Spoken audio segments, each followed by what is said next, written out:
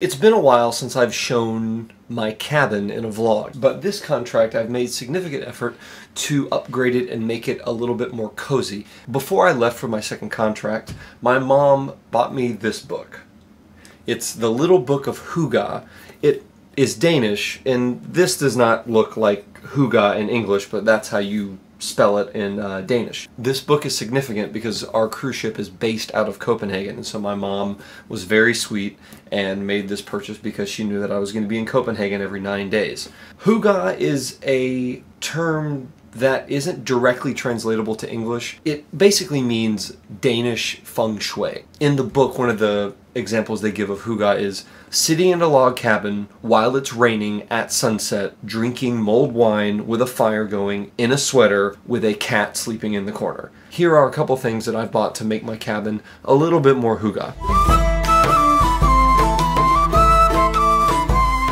The first thing I bought to make my cabin more Hygge is a Himalayan salt lamp. Apparently, the light bulb inside the lamp is supposed to heat up the salt crystals and release positive ions that clean the air. That is what the gurus and the people say, but I don't know if it's true. It has the same temperature as a candle, which is wonderful because we're not allowed to have candles on board. We can't have open flames, but we can have lamps, and because the temperature is very similar to a candle, it kind of has that soft, moody feel at night. I love it. The second thing that I bought is a little fake plant. We're not allowed to have plants in our cabin, so I bought that fake plant just to have a little green. It's not a very big plant, but a little bit of green goes a long way to make a cabin feel more homey and more comfortable. The third thing I bought was this little throw cover. It feels very Game of Thrones. You know nothing, Jon Snow. Honestly, this bed is so boring.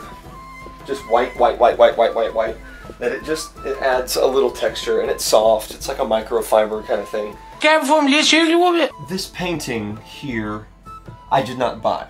I took it from someone else's cabin who got fired, and it was just sitting in our boss's office with nowhere to go, so I put it in my cabin because it's big and it provides a splash of color where there exists otherwise very little. And the final thing that I've added to my cabin to make it more comfortable or Hygge is right up there. These mirrors were on my walls last contract, but I put them on the ceiling because what is the point of wall mirrors when you can have ceiling mirrors? They make sleeping a lot more fun, and it provides a little icing on the cake in terms of design details. Thanks for watching. I'll see you next time. Bye, bye, bye, bye, bye, bye, bye.